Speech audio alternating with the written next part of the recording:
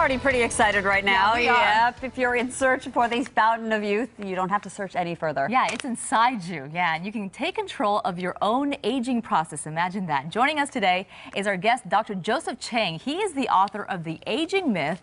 Thank you so much for joining us, Dr. Chang. What is the aging myth that we're talking about, first of all? Well, Susie, you know, our moms used to tell us, no, there's nothing you can do about aging. You're going to get old, and eventually, one day, you're going to die. But I think the science over the last few years is beginning to tell us that actually there's something we can do about the aging process. And it's actually this fountain of youth that we've always been talking about. We've been looking at the wrong place.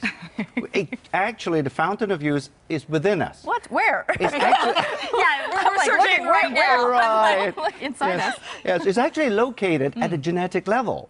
You know, since 2003, the human genome, this is actually how we are made and how we're going to function as a human being. You know, we all know about these genes now.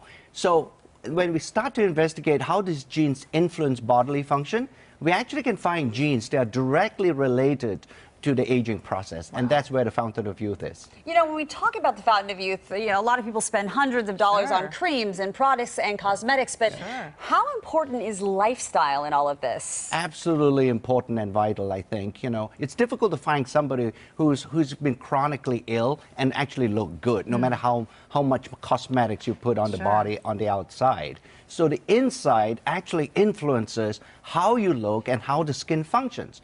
It's great that all of us can use skincare products, but fundamentally, we've got to look inside for how the aging process, even on skin, how we can influence that. Wow. So lifestyle is critical. We talk about exercise all the time. How does exercise play into all this? Exercise is important because what it does is actually when you exercise, the genes in the muscle, they get the signal from the exercise and say, hey, I got to stay young or else this muscle is not going to function in a youthful state. Wow. And that is why that we need to have regular exercise, because it also affects the so-called genetic fountain of youth. So basically keeping your muscles maybe from atrophying, or is that what you're saying? Absolutely, because, you know, as we get older and if we don't exercise, and sure, when you're a 50-year-old, you're not going to behave like a 25-year-old. But that doesn't mean that our muscle has to stay at a 50-year-old stage. We can keep it young and we can keep it healthy. And foods are essential. What you put in your body, essentially, maybe what you are. Yes, we heard the old adage, isn't it? You are what you eat. Yes. And clearly, I think it's important, nutrition, how you eat, what you eat, and how you sort of nourish your body. Not to overfeed yourself, but to over-nourish that body. That's the key. With what? Nourish it with what? Give some tips. Nutrients, vitamins, all the fiber, all the trace minerals. We're not talking about macronutrients. We are really talking about a class of nutrients that we, as scientists, we class them as micronutrients. And these would be the vitamins and the minerals.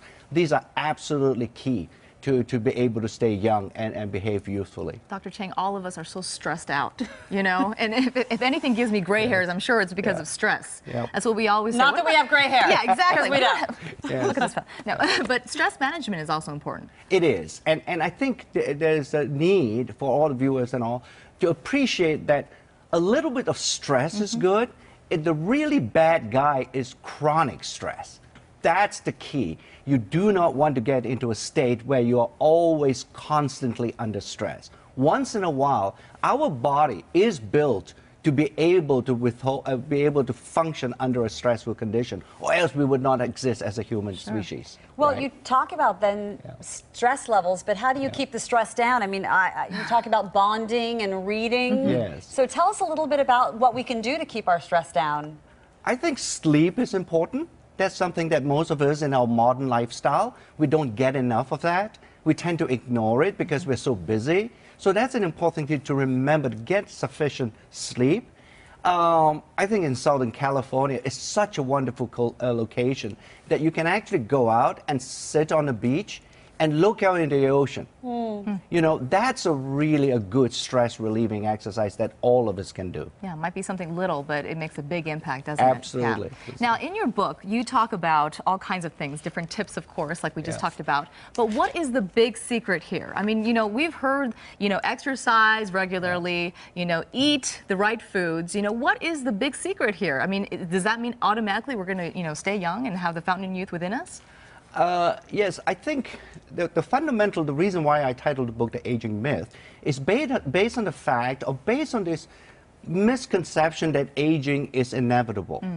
Actually, it's not now. While we are 12 months from now, we're going to get a year older. Our body doesn't need to get 12 months older. That's the key. That's the myth, that if we do the right things, we can actually influence and reset those genes that are directly responsible for the aging process. Wow. And you can do that for a variety of ways. And we have talked about some of them you can do. We're developing new and novel types of anti-aging products that can help you to influence these genes. So this is the next frontier we're going. Yes. Well, we love that frontier. Yes. We will say that. And congratulations on your New York Times bestseller number 2. That's My amazing. goodness, yes. And once again, the book is The Aging Myth. It's available in bookstores and online right now. And for more information and tips about staying younger longer, just log on to kcal9.com and click on Seen on TV. Thank you so much. Thank you so much, Doctor, for Thank being you, with Susan. us. Thank you, so Lisa. much for sharing all those wonderful tips, too. Yep. We feel younger already. Exactly. We're getting younger. Great. Thank All you. right.